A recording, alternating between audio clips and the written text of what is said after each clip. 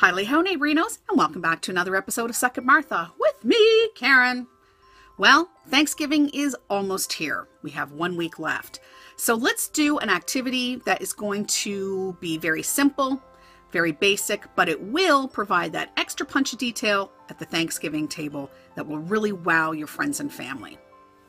So what do we need for this activity? Well, I actually took my little buns off to Michael's and I picked up a power pack of neutral colors. I think we can all agree that most Thanksgiving colors tend to be tan or brown or shades of orange or yellow.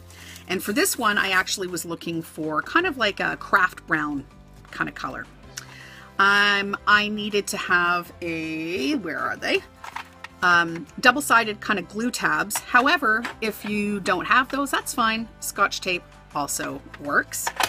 You are going to need scissors, and you are going to need some decorative serviettes, or if you are hoi polloi and you have linen napkins, those will suffice.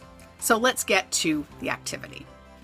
Okay, so I went to the link that I have actually provided for you guys down below, and I printed off one sheet like this, and it's going to have 2 images on it that are going to be saying this phrase, give thanks with a grateful heart. And you are going to cut up the middle of the sheet using your scissors, following along the guidelines. And then you are going to put together your little pouch. Very self-explanatory. I don't think you guys need to see me do that actual activity. Just know that when you go to put together your pouch and you're putting in your double-sided glue tabs or your tape, leave enough room that you're going to be putting stuff in this little pouch.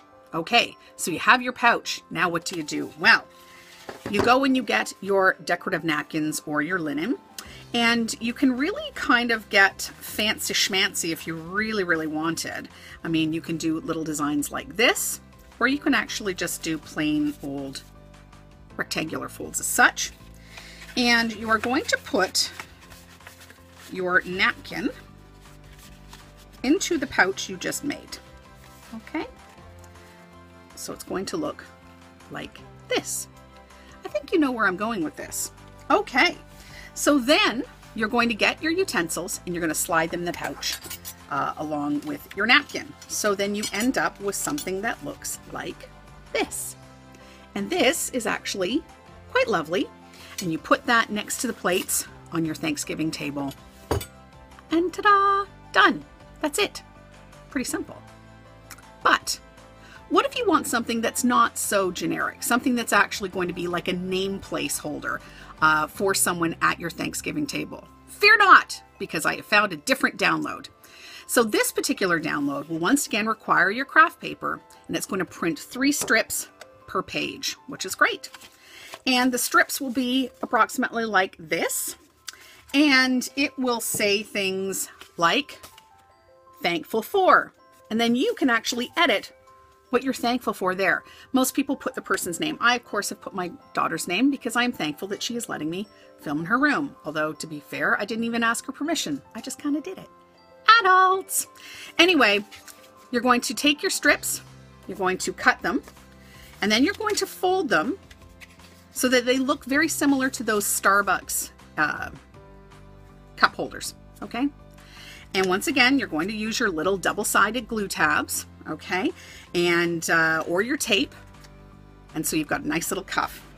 Then you are going to take your decorative napkins, once again, and you're going to do whatever it is you'd like to do with those decorative napkins. Okay, and I think you know where this is going. So then you have this, and once again, you can put your utensils in there. So here's a little Thanksgiving tidbit for you. At my table, I actually have 3 younger sisters and a buttload of relatives. So usually our Thanksgiving table is quite busy. And we usually have place cards or place settings that dictate who sits where. And fights have been known to break out in my house over who's sitting where and where their name was located on the table. So if this was my Thanksgiving dinner and I wasn't having any fights happening at my table, I would make sure that I put things that I was thankful for. I wouldn't be putting things like thankful for people. I would be putting things like I'd be thankful for coffee. I think that's a pretty good one. Let's see, what other things could I be thankful for? If after the Thanksgiving feast is over, I'll tell you right now, I'd be thankful for Spanx. Well, guys, that's it. That's all. Something that was very easy to do, required very little material. Really just the printer is like the big thing. And it's going to ensure that your place settings are beautiful, very seasonal, and probably, at least in my household, are going to calm down the fighting. If you need to get a hold of me, you know what to do. suckitmartha1@gmail.com. You can follow me on Pinterest. Lady Safi is the name, LadySaffi. I actually now have over 3,000 some odd pins. Yay! So basically you can fall down that little rabbit hole with me for hours on end. You can follow me on Snapchat, suckitmartha. And as always, guys, if you like what I do, thumbs up. If you haven't already, please hit the subscribe button. And if you like this video and you think that it would help someone else, hey, share this video. I have no issues with that. Guys, that's it. I will see you later.